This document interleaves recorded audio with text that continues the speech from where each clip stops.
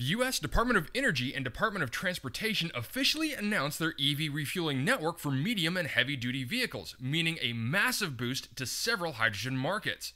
Also, Plug gets a massive amount of cash in the form of 2 government grants for over $75 million to ramp up their manufacturing output.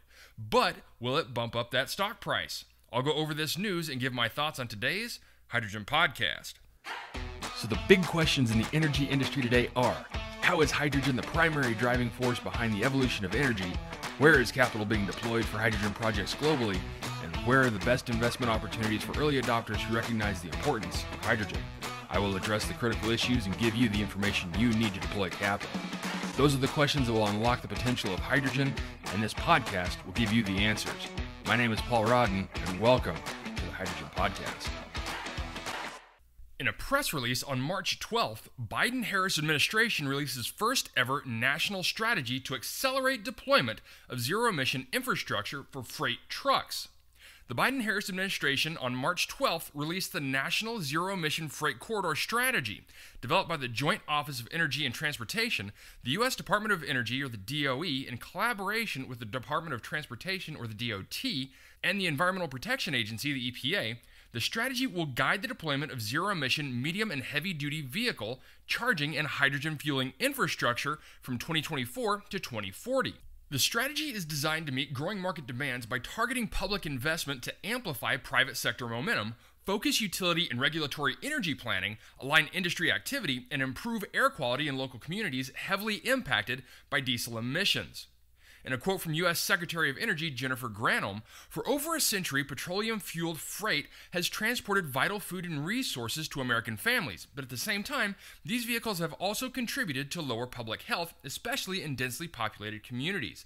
The Biden-Harris administration is addressing this issue head-on with innovative strategies to transform freight so it not only supports American families and businesses, but also protects the environment for future generations."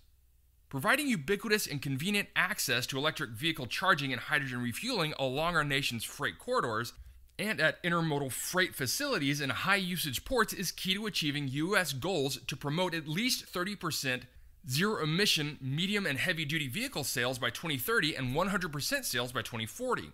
The goal of this strategy is to align public policy and investments by prioritizing, sequencing, and accelerating infrastructure along the National Highway Freight Network in 4 phases.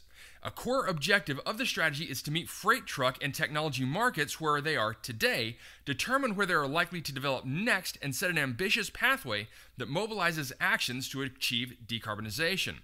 In alignment with the Joint Office's National Zero-Emission Freight Corridor Strategy, the Federal Highway Administration is announcing the designation of national EV freight corridors along the National Highway Freight Network and other key roadways. The designations, which are required by the bipartisan infrastructure law, are a critical part of the Biden-Harris administration's strategy for building out a convenient, reliable, and made-in-America national EV charging network that supports individual drivers and commercial needs.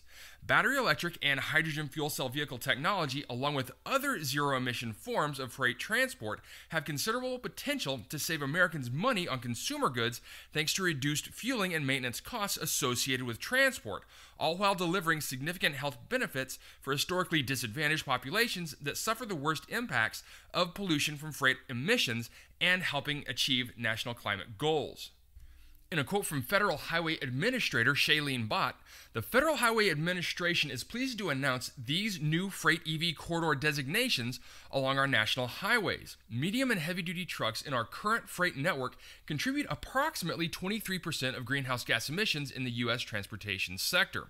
These new designations and strategy will help to grow our national EV charging network, encourage clean commerce within the freight community, and support President Biden's goals of achieving net zero emissions for the nation by 2050. Under President Biden's leadership, the number of publicly available EV chargers nationwide has increased by more than 80% to more than 173,000, and at least 40 U.S.-based facilities to produce EV chargers have been announced or opened. President Biden's Investing in America agenda has attracted more than $25 billion of investment in the U.S. EV charging network. The freight corridor designations are expected to crowd in even more investment for EV charging, with a particular focus on the needs of medium and heavy-duty vehicles. This is an all-of-government approach to aligning investments and accelerating sustainable and scalable deployments of reliable, zero-emission medium and heavy-duty vehicle infrastructure. Focusing on deployment on areas with substantial freight volume starts deployment in areas with the most opportunity to spark further investment. Deployment factors include corridor segments usage by freight volume, port usage by annual freight tonnage, projected zero-emission medium and heavy-duty vehicle volumes, disproportionate environmental and air quality burden from MHDV transportation, and non-attainment for criteria air pollutants, states with ZEV deployment enabling policies, and on-the-ground planning through the DOE's commercial ZEV corridor planning grants. As stated earlier, there are 4 phases to this rollout. The first is to establish priority hubs based on freight volumes. That is slated to happen from 2024 to 2027. The second is connect hubs along critical freight corridors. That should happen 2027 to 2030. Expand corridor connections initiating network development is phase 3, happening between 2030 and 2035. And the last phase is to achieve national network by linking regional corridors for ubiquitous access from 2035 to 2040. Okay, so a big announcement from the U.S. federal government on EV corridors throughout the U.S. Now, most of you know I find the idea of battery EV heavy-duty vehicles rather absurd. Hydrogen fuel cells really are the only answer when looking at long-haul trucking. And I would bet that this is where the bulk of investments for this infrastructure will focus. Meaning that for those looking for hydrogen offtake, this is huge news. And with the scale that this announcement brings into play, we should begin to really see economies of scale impacting the costs associated with developing hydrogen development technology, as well as hydrogen refueling infrastructure and Class 8 hydrogen trucks. Next, in an article in the TimesUnion.com, Larry Rulison writes, Plug Power wins $75 million grant from the Department of Energy. Hydrogen and fuel cell manufacturer Plug Power has been awarded $75.7 million in 2 grants from the U.S. Department of Energy to refine and expand its manufacturing output at factories it operates both here in the Capital Region and in Rochester. U.S. Senate Majority Leader Chuck Schumer, Democrat of New York, made the announcement Wednesday afternoon.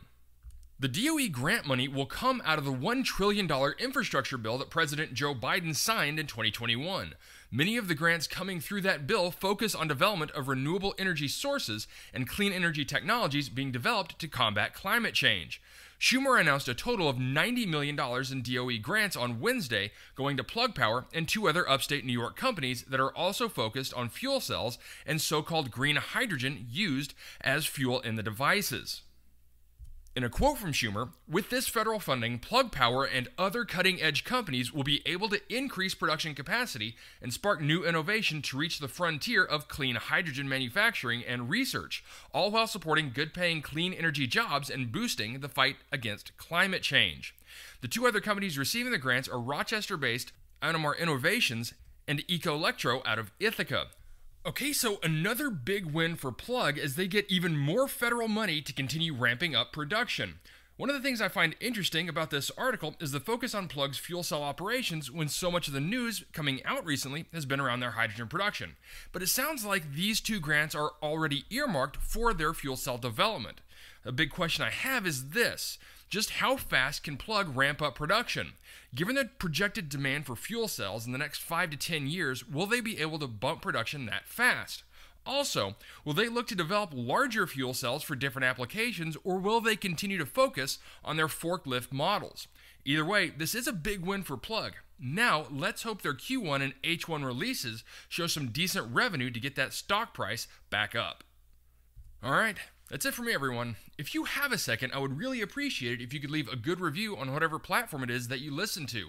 Apple Podcasts, Spotify, Google, YouTube, whatever it is. That would be a tremendous help to the show. And as always, if you ever have any feedback, you're welcome to email me directly at info@thehydrogenpodcast.com. So until next time, keep your eyes up and honor one another. Hey, this is Paul. I hope you liked this podcast.